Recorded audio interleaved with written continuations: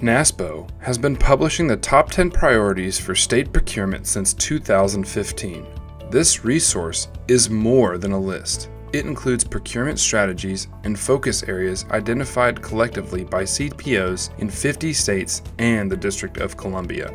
NASPO uses the top 10 priorities to guide the association program development and collaborate with strategic partners and other external stakeholders. NASPO members can use it as a conversation tool and driver for change with their governors and legislators about the strategic role of central procurement and how it can create value for stakeholders in their state.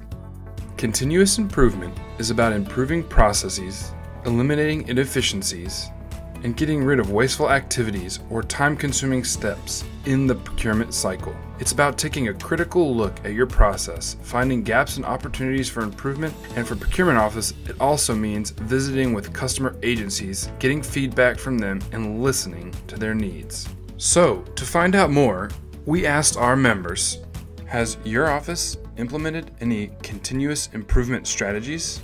Yes, we certainly have. Continuous improvement is a normal part of our operation, and again, timeliness of the procurement cycle is something that's really important to our customers. So we use 40X methodology, a Covey process. We also use Lean and Six Sigma in order to continually improve our processes, develop meaningful metrics to really gauge, establish baselines and measure improvement.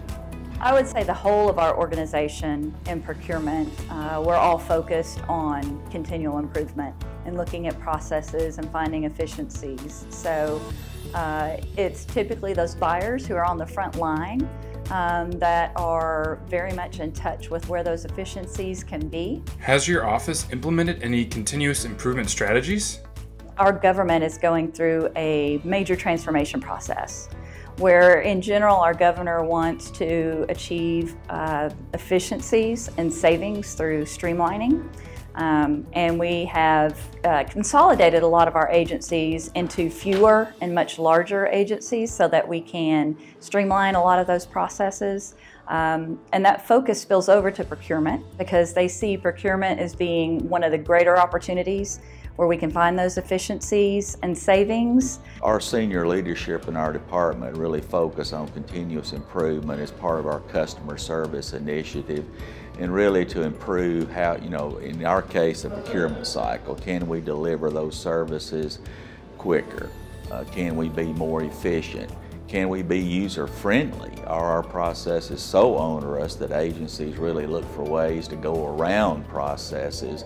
So those are things we've got to continually work. So we have user groups that are a valuable tool to give us feedback on processes. We invite our customers to participate in these process improvement projects to get their input and let them help us solve problems. For more information, please visit www.naspo.org and be on the lookout for the 2020 Top 10 Priorities for State Procurement.